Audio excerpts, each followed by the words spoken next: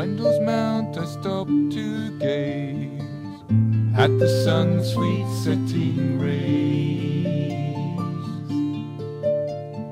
and through the breeze I thought I heard an echo from a magic word. And looking up upon the hill, I saw the giant standing still, holding what I thought were spears, with which he had been armed for years. Who's the man upon the downs? Is he a king without a crown? Is he Wendel or Sukalos, or is he a god whose name is lost?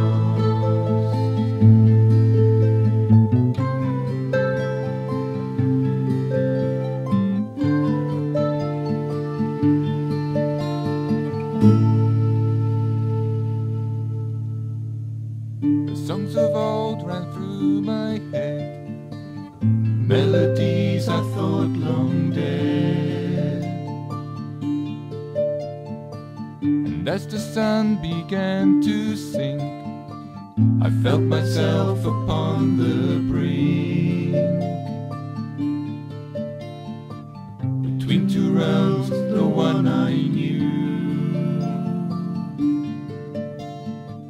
the other I would journey to. As I stood, the long man woke, and with my inner voice he spoke. Who's the man upon the downs? Is he a king without a crown? Is he Wendel or Sukalos, or is he a god whose name is lost?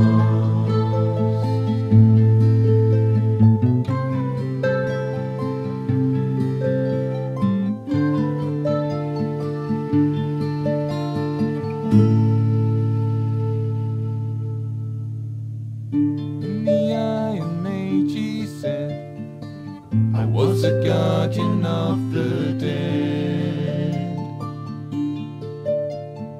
And even now within the hill, the Celts of yesteryear lie still. I was an Anglo-Saxon god, 'tis said that Wayland this way trod, and every year with merry make they scour me with scythe and rake. Who's the man upon the downs? Is he a king without a crown? Is he Wendel or Sukalos, or is he a god whose name is lost?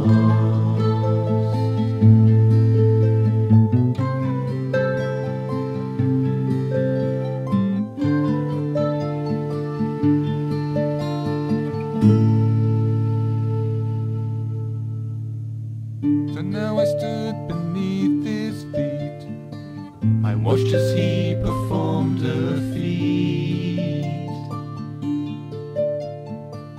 as marvelous as e'er I'd seen. He opened now the door between our realm and the fairy lands, as he pulled with mighty hands, not spears but doorways open wide, and with a smile I stepped inside.